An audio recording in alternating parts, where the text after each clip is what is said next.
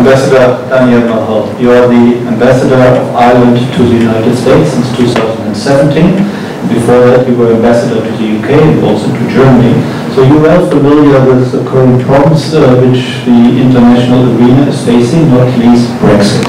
What is the problem for Ireland with BREXIT? What are the major implications if BREXIT goes through as it seems to be at the moment? Well, of course, UK is our closest neighbour, closest partner. External relationships with the UK have been very positive in recent times, especially since the peace process in 1998, which has delivered peace to the island of Ireland and improved relations between Britain and Ireland and between Ireland North and South. So Brexit is an unwelcome development in that context because it complicates things for Ireland, for Northern Ireland, and for British-Irish relations. With Northern Ireland, the issue is the border. Since the establishment of the European single market and the end of the troubles, the end of the conflict in Northern Ireland, the border in Ireland has been an open border, which people flow across, people and goods flow across freely. Anything that would disrupt that open border would be deeply unwelcome and very risky from an Irish point of view. So we're determined to preserve the open border, and in that we have the full support of our European partners. And the British government also agrees that there shouldn't be a border on the island of Ireland. The question is how to achieve continuation of the current open border that has served us so well in the past 20 years.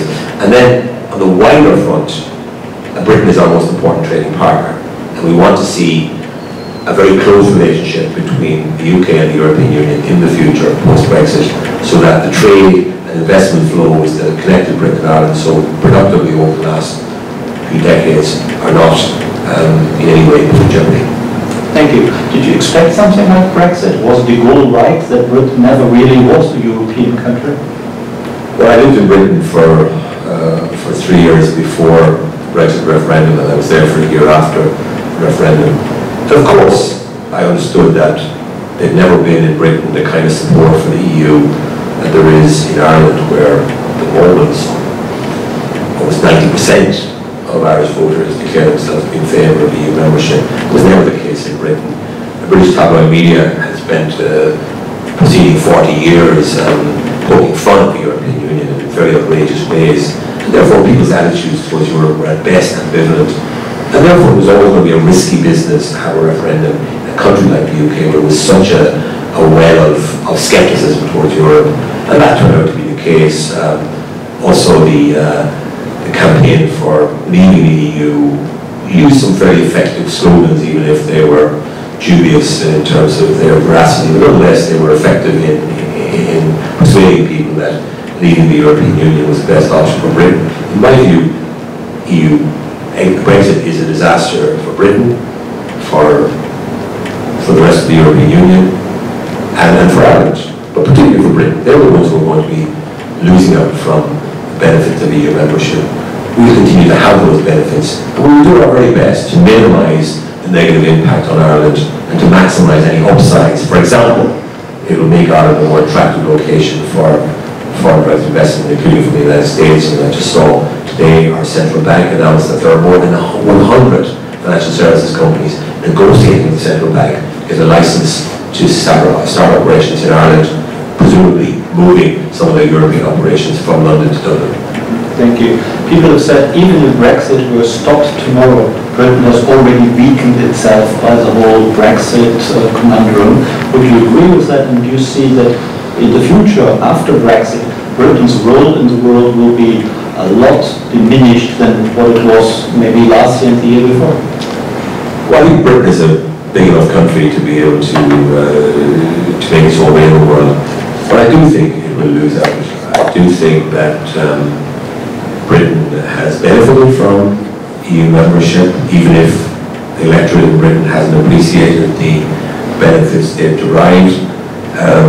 I do think that for a middle-sized country like Britain, combining with other countries with like mind in order to defend our interests more effectively on the world stage ought to be seen as a positive thing. But clearly that didn't weigh sufficiently sufficiently heavily with people when they went out to vote in 2016. They were affected more by concerns about immigration and payments into the European budget and so forth. And this whole notion of taking back control, to my mind, is a total travesty, because we have control of all the things that are important to Ireland. We control our own defence, we control our foreign policy, control our education, our healthcare, our social policies, and so forth.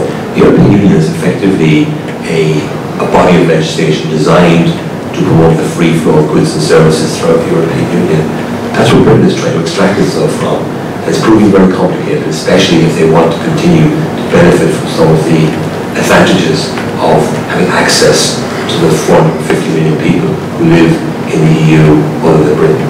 Thank you. You said yourself in your talk here, the Krasny event series that you would see, you said that the European Union at the moment was in disarray. And do you see that Britain leaving will further weaken the EU? Will there be other countries tempted to imitate the British and do a similar thing?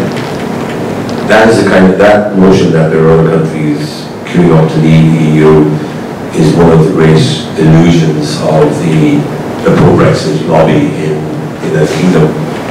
There's no evidence of that.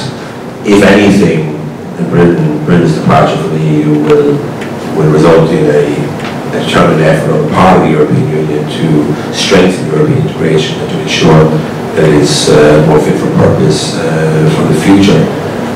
If you look at Ireland, for example, you might expect that after the crisis of 10 years ago, many Irish people felt rightly that they had been required to take responsibility for the losses of the Irish banks, which were part of the European banking system, and our assumption of those losses, our guarantee of the Irish banks was also underpinning the European banking system, and it was a huge burden on the Irish taxpayer.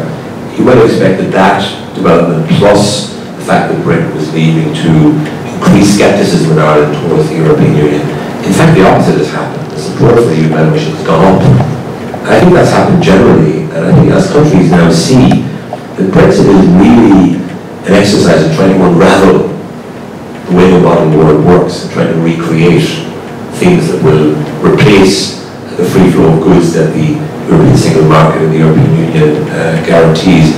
That's actually a very unwise thing to try to do, and I think the more we go down the road with Brexit, the more people elsewhere, including Ireland, will realise that Brexit is a very disruptive process with very little gain at the end of the day. But you are not saying that Britain leaving will eventually actually make the EU more coherent and move closer together? Well, I think actually a good thing. I think it will prompt a renewed effort on the part of the remaining member states to strengthen the European Union.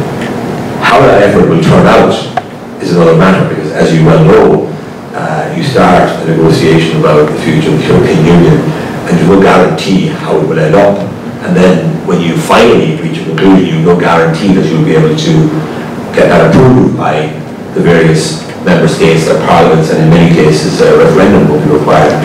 So there's no easy solution to the European Union's current dilemmas, but I do think there will be a push to find ways of strengthening the EU to make sure that Britain's departure doesn't undermine all the things that have been achieved over the past 60 years of European integration. In your talk, you came across as quite an optimist. So in the end, you think a deal between Britain and the EU can be worked out so that Britain will still be associated in some sort of way? I think that's the most likely option, but sadly it's not guaranteed by any means. But I think I'm still a believer in the ultimate triumph of pragmatism. I can see the difficulties facing the British government given the deep divisions that there are now in British society about the Brexit question. But I still think that there's enough pragmatism in Britain and elsewhere in Europe to want to avoid the chaotic disasters that would befall us all if Britain were to crash out of the European Union with no deal and therefore no way of managing future relations between the UK and the European Union. Ambassador Mulhall, thank you very much for your insights. Thank you very much for coming to talk to us here at UNC Chapel Hill. You're very welcome. It's a pleasure to be here. Thank you.